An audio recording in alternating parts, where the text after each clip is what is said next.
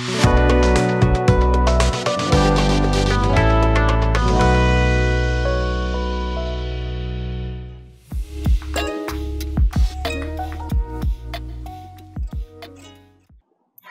friends, today in this video I will talk about the hidden taxonomy concept.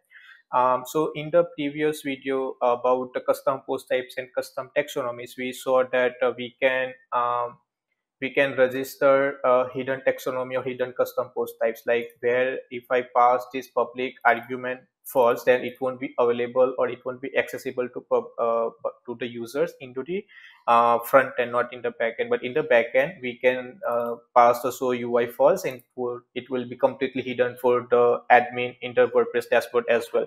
Okay, so how we can use this hidden custom taxonomy concept, and what are the use cases where we can use it? Okay, so let me give you let me explain this one problem statement. Okay, so for this problem statement, I have registered people or the person post. Okay, and I have created this for person post here, and I have also registered a careers taxonomy, and I have added two terms, actor and director. And for now I have added only the actors post, so I have assigned that actor careers term to this four posts. Okay, and similarly in the movie library plugin, into the post type, I have registered this a person post. Okay, and it's so don't confuse between people and person. So person is a singular and people is a plural, just to be a clarification, just to avoid a confusion during this video.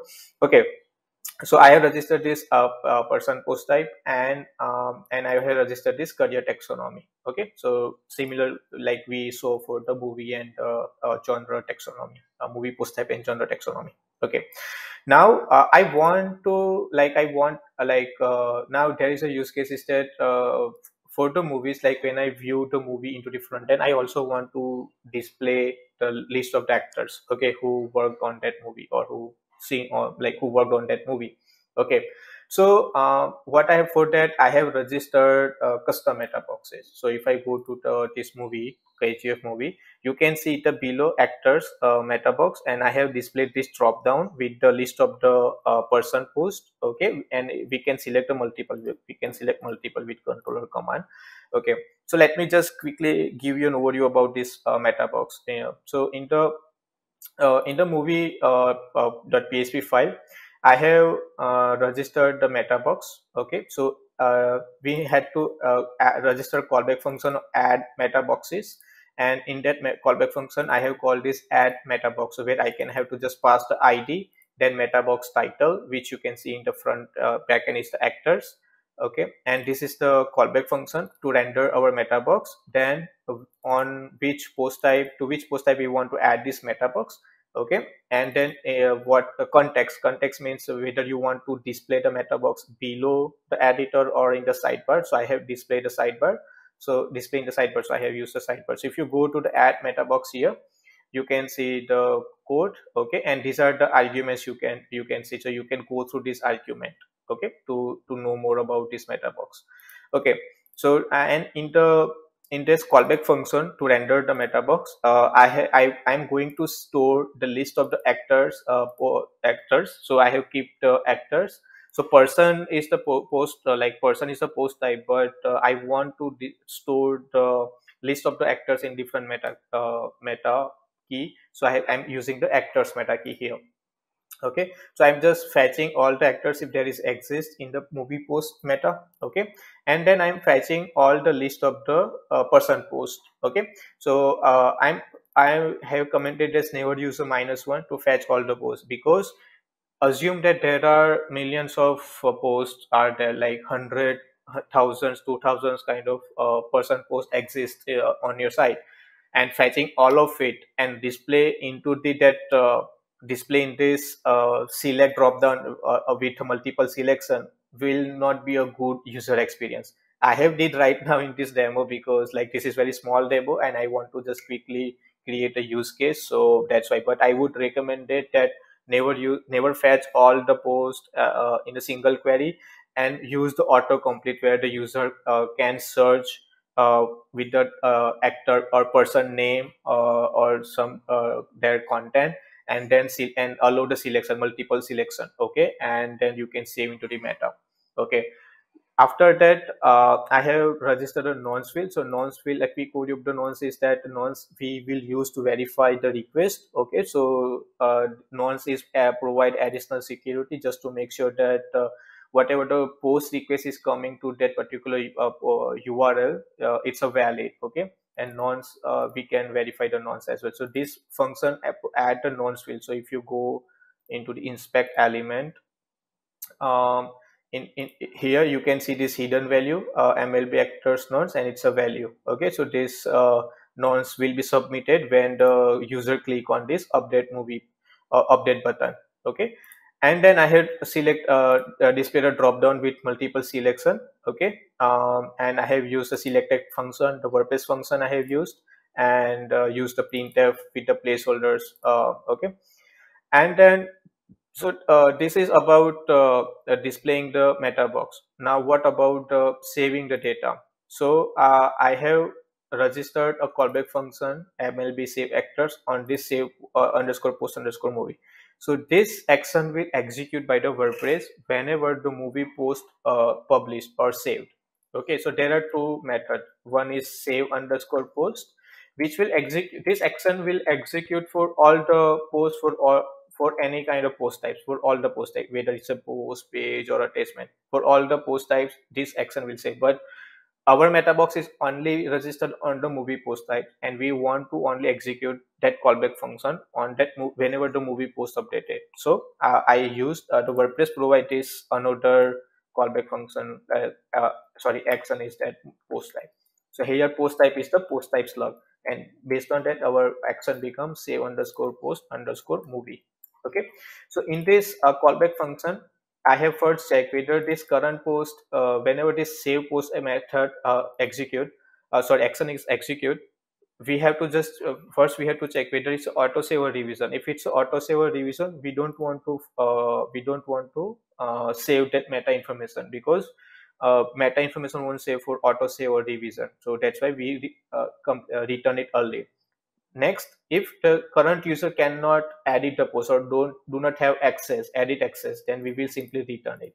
And then next we will check the nonce verification. So I'm using the filter input function. This is the PHP function, and I will just get the nonce value, and then using the WP verify nonce, I'm just verifying the nonce. Okay, so in the nonce you have to pass the nonce value and the action. This action MLB actors action you have passed when we created the nonce field. Okay, so same action you have to pass it here, and this is necessary to pass the same action to verify the nonce correctly. Okay, because there could be multiple nonce values based on the various actions. Okay, and then once the nonce verified, then we will fetch the list of the actors. Again, I'm using the filter input function because it provide this validation constants, and we can validate and sanitize the our input actors input fields. Okay, and if it's not empty and if it's an array, then I'm again running array map using the array map function, and use the ABS integer function as a callback, and it will go through each and every array items, and it will each and every array item will pass to this ABS integer function, which is a WordPress function, and it will convert value to non-negative value. So I just want to make sure that our whatever the input form is submitted, our actors input should have only integer value, nothing else, because in the drop down I have selected option value as the person post ID. Okay, here I haven't used the title or slug because these values can be changed later on as well. So let's say if we save the actors list based on the name or slug, and what if it was like there was a mistake in the name or slug and later user changed it, then that selection will be gone because it won't be matched again. And it, like when you saving the term, I work with the taxonomies or post types, always use the ID to save the relationship, okay, in the database, which will be like ID will never be gonna change until it's deleted. Okay, and then if it's so we are make suring that whatever the value we have, it's only integer, and then update the post meta with the actors meta key. Okay, and if like user has selected actors, but next time like user unselecting all the actors and updating again. So in that case, we don't want to keep the empty metadata in the database because there is no need of it. So we will delete the post meta. Okay, so this is all about saving the post meta. So if I go here into KGF movie, and if I select Sanjay Dutt and yes here, update the movie and go back again with the Puspa movie, and select Fahad Fasil and Allu Arjun and update it again. Okay, so now if you go back here, what was the post ID? Let me just check first. It's 1837 and 1835. Okay, so I will just go here quickly. This inquiry 1835 and 1837 are our movie post. I will add another filter because we only need actors meta key, and I will just keep it actors. Okay, so our two movie posts have these actors, and this is the we have passed the array value to the update post meta, and WordPress will save into the serialized format into the post meta in the as a meta value. Okay, now it's time for the actual problem statement. Okay, so now I want to display or list out or filter the movies based on the actors. How we gonna do that? So now, like, because like we have information into the post meta, but it's in a serialized format and we are storing in the id. So if the user want, like, we are adding a filter in the front end where we are adding, said, okay, you can select the actors and then you can filter the movies. How we gonna do that? Okay, the WordPress provide meta query. So this is a WP query class reference in the developer. This is the developer.wordpress.org reference. This class is WP query. If you go to the custom type meta query, we have these options, meta query options, okay, where you can pass meta key value and meta compare. We have like and not like, but even if there is no percentage wise possible probably, but let's say even if it's a possible with the meta query, how are you gonna do that? Like in the front end we have the name, or either we will display the name or the something, okay, and we want to filter it. But there is another reason behind that meta query. We should not use for filtering the post or the custom post type post, because meta query will be a time consuming and it will create a performance issue. Why? Because all the custom post types meta information will save into the post meta table. Okay, so for example, in our in this site, I have a total around 52 posts. Then I have two movies, four people post, and pages have 23 pages. I have media information. I have like almost 45 media. So including all these custom post type posts, if you see into the database, let me just uncheck this filter. There are almost around 750 or 779 total records are there. But this is very small site, demo site, that's why it's a very small data. But just assume that there is a thousands of millions of posts are there and their metadata, and probably assuming that every post have almost more than or less than about 5 meta keys or 5 metadata record. So assume that the post meta table will have millions of like records in the post meta table. And when we do a meta query, definitely it will create a problem, because it will it will perform the join query between with the post and the post meta table, and it will create a, like, it will be a time consuming. So now what was the option? And still our post meta stored into the serialized format, so sometimes it's very difficult for the like query as well.